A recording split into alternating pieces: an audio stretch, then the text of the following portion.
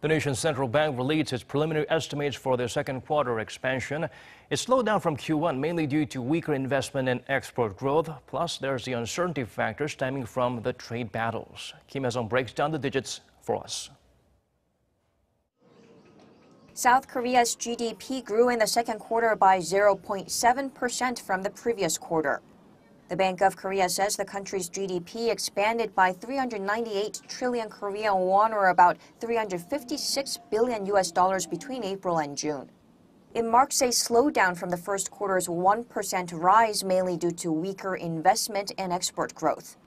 Investment in business facilities contracted by 6.6% after growing over 3% the quarter before, mainly due to a cut in investment in both machinery and transportation equipment. Construction investment also turned to a negative 1.3% after gaining 1.8% in the first quarter. Construction investment went down as the government's housing market regulations went into effect. Facilities investment dropped mainly due to a base effect. Investment in displays and equipments are now going down, and this is likely to continue as global uncertainties like trade affect investment sentiment. Growth in exports, a major driver of Korea's economy, also slowed to 0.8%, down from 4% in the first quarter. Imports fell 2.6% due to cuts in imports of machinery and transportation equipment. On the expenditure side, private consumption increased by 0.3% on quarter, logging the slowest growth in 6 quarters. Government consumption also grew by 0.3% on quarter.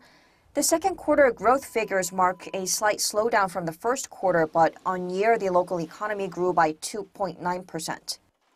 The Bank of Korea says second quarter growth is in line with its projections, and that if the third quarter and fourth quarters have between 0.82 and 0.94% growth rates, Korea's GDP for 2018 will hit the bank's forecast of 2.9%.